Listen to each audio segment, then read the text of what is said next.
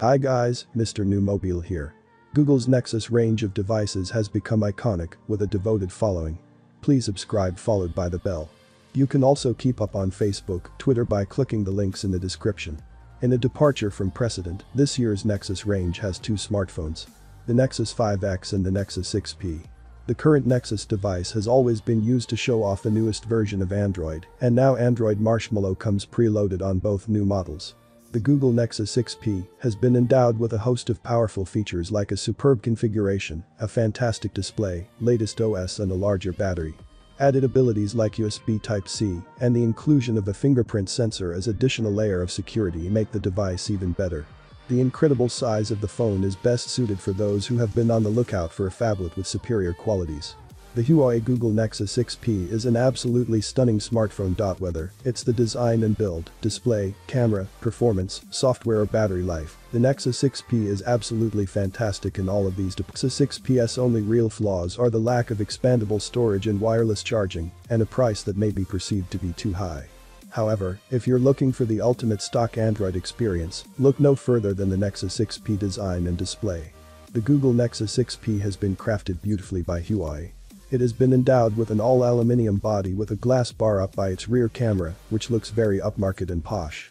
It offers a large 5.7-inch AMOLED display which is protected by a layer of Corning Gorilla Glass 4 and sports a pixel resolution of 2560 by 1440 pixels that delivers a pixel density of 515 pi.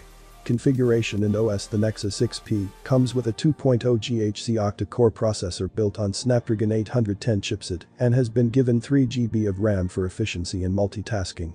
An Adreno 430 graphics engine makes watching movies and playing games on this QHD display more seamless. The Nexus 6P comes loaded with the latest version of Android, i.e. Marshmallow, which provides utmost flex mu pixel sensor and f2.0 aperture to let in more light to help capture great pictures. Also, the Nexus 6P has a secondary camera, which is a whopping 8 MP for selfie fanatics. The device has an internal storage of 32 GB which cannot be further increased. The phone can also take 4K videos to capture and preserve your lively moments forever. Connectivity and battery. On the connectivity end, the Nexus 6P offers 4G LTE support, 3G, single SIM slot, Wi-Fi, Bluetooth, a GPS, NFC and USB port, and USB Type-C slot. The device gains power from a 3450 mAh battery. There's one more design element on the 6P to talk about: the fingerprint reader. Google calls it Nexus Imprint because the impetus for companies to brand all the things knows no bounds. But luckily, the scanner itself is designed to look subtle and restrained. It's just a simple recessed circle on the back of the phone.